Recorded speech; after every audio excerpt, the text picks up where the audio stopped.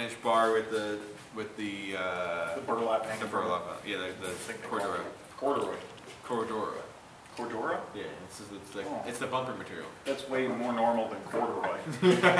Corduroy. Every time you drive through there, it's gonna be like.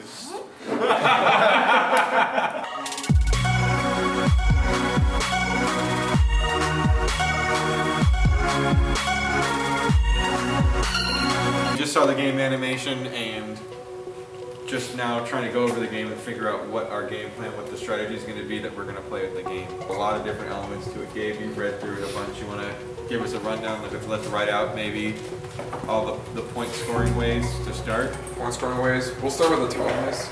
There's a table that goes over the scoring.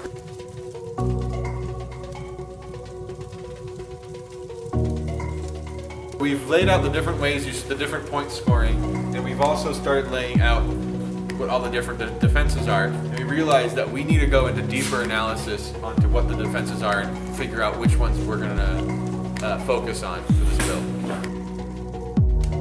I'm going to take a look at how the defenses would rank using sort of a modified House of Quality approach.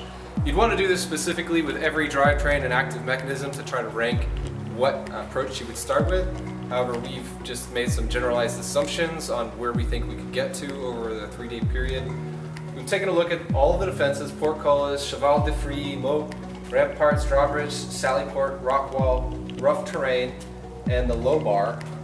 And we've said that there's 3 ways that you could conquer each fence. One with a drivetrain by itself, with a passive mechanism, or an active mechanism. We've established their difficulty. So for example, we would say the drive difficulty for a portcullis would be 3 to drive up on top. You have to assume that you'd have some sort of passive or active mechanism to accomplish it.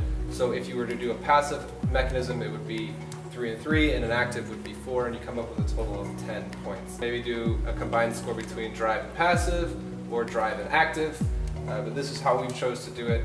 So we've said that category A by far is the most difficult, and category C, surprisingly, is also the most difficult. We're hoping that the rock wall and rough terrain can be accomplished just by drivetrain alone, so all of Cat D would be all drivetrain, and then Cat B would be drivetrain as well, with the potential for some sort of active or passive mechanisms. We actually just had a phone call with Team Indiana, and they said that they're decided that they're going to focus on these A defenses for their active mechanism. So we decided to help the first community out. We want to tackle the other difficult ones. So we're going to tackle these part C defenses, the drawbridge and the sallyport. Andrew will figure out how we're going to build these 2 with the supplies we have on hand around here, or if we got to go get something from Home Depot.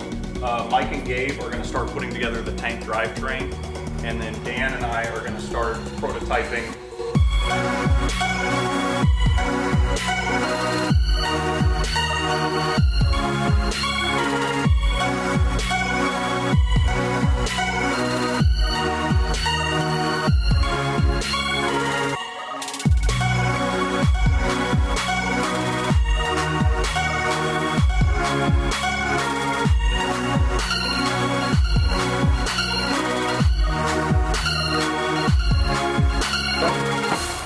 Okay, so we're trying to work on our intake and shooter mechanism.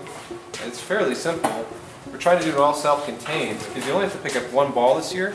So the idea is that these lower blue wheels from Andy Mark are going to intake the ball somewhere in front of your robot, so there's going to be a slight opening in our chassis. This is going to roll the balls into the intake, then we're going to roll around and have that ball stored, do whatever we're going to do with the defenses. And then up top here, we're putting these 2 4-inch wheels.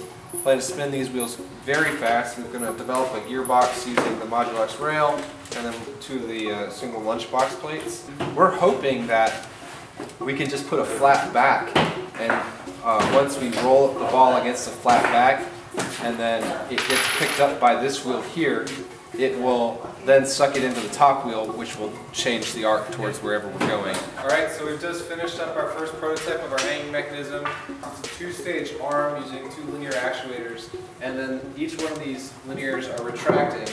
It's on the borderline of whether or not we have enough torque, proving that it may work. but it's really on the hairy edge on being feasible.